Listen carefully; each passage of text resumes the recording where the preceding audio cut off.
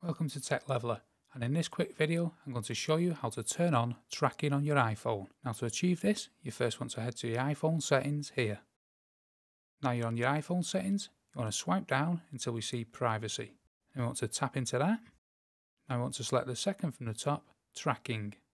As you can see at the bottom here, all the apps are listed and you can turn tracking on for each individual app by tapping on the little tab here at the end of them. Now if you don't want to keep coming to the tracking page here and setting each individual app up, you can tap on this allow apps to request to track, and then any new apps that are downloaded will automatically be granted tracking. And then we can come back out and now we can click on location services.